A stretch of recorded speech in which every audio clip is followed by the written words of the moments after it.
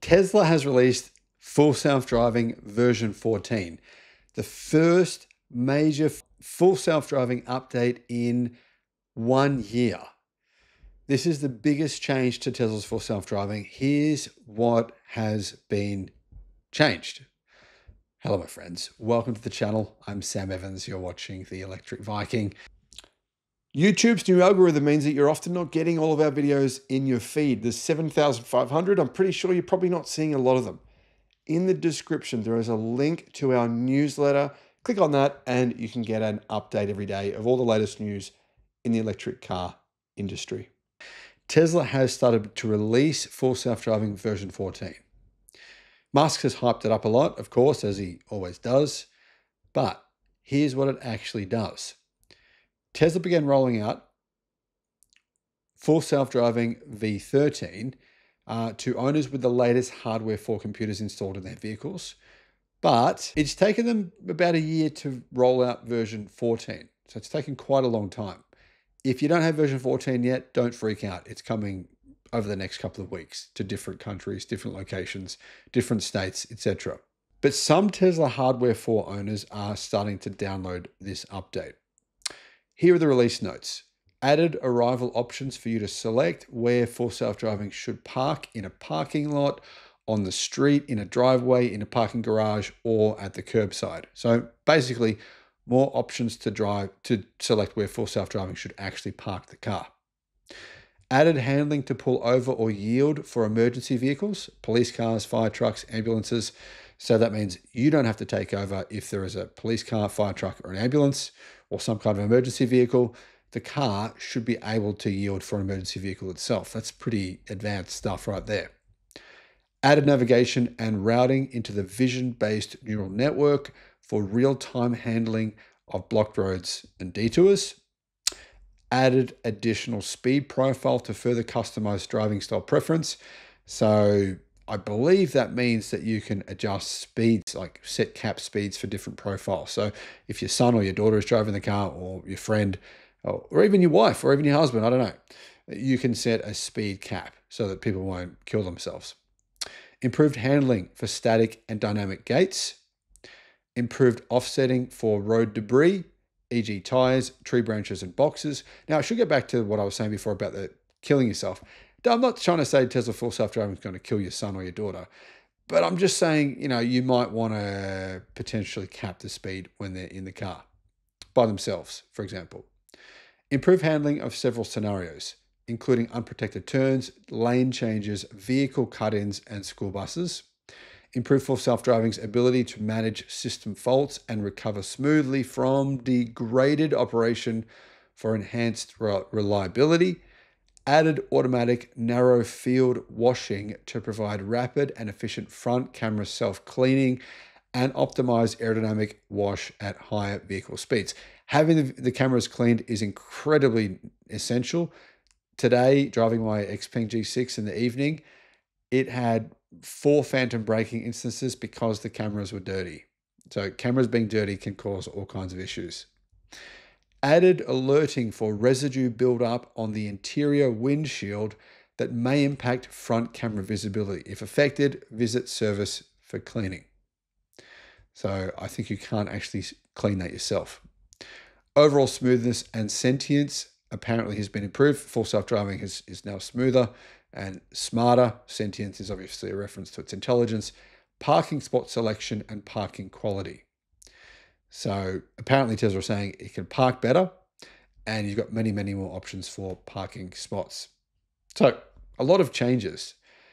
How is it going to work in the real world? How good is it going to be? No one really knows yet. It's only just being launched right now. Full self-driving supervised has some changes. This is what Tesla said. Under your supervision, full self-driving can drive your Tesla almost anywhere. It will start from a parked position, make lane changes, select forks to follow your navigation route, navigate around other vehicles and objects, make left and right turns, and park at your destination. You and anyone you authorize must use additional caution and remain attentive. It does not make your vehicle autonomous. Do not become complacent. So that's what Tesla is saying. It's not autonomous yet. Full self-driving Supervised is enabled on your vehicle. To use the feature, press the Start Self-Driving button on the UI or press the right scroll wheel button once. You can disable full self-driving supervised in autopilot settings. It's quite easy to turn on. I've had a go of it myself in the US and now in Australia as well. UI improvements. So there's some changes to the way full self-driving looks on your screen, what you're going to see on your screen. There's a Start Self-Driving with a tap on the touchscreen from park or anytime during your drive. So you can just tap the touchscreen and it'll start driving for you. Adjust settings like the speed profile and arrival options directly from the autopilot visualization on the center display. Another change, speed profiles. Full self-driving supervised will now determine the appropriate speed based on a mix of driver profile, speed limit, and surrounding traffic. So I'm not sure what it means by driver profile, but I think it might come down to, like I said, those settings you can make for different drivers of the car.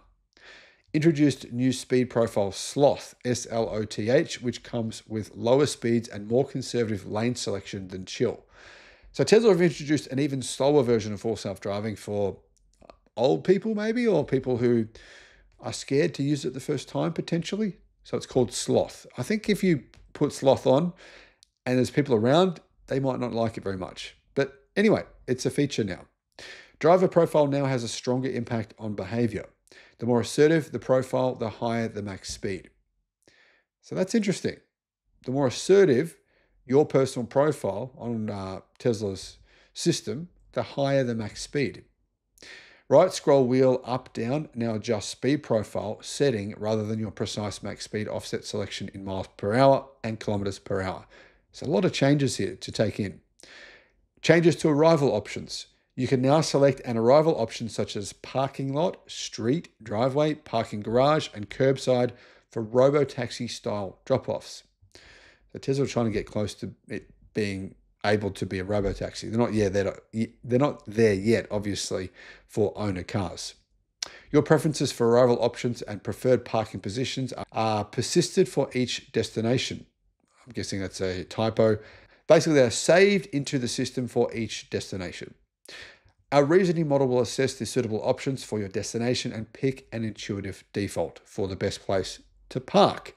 So Tesla's reasoning model will tell you, is it better to park on the street? Is it better to park in a lot? Or is it better to park in the driveway? Or you can decide yourself. That's kind of interesting to see it able to make that decision itself. I don't know how good it's going to be, but that'll be interesting.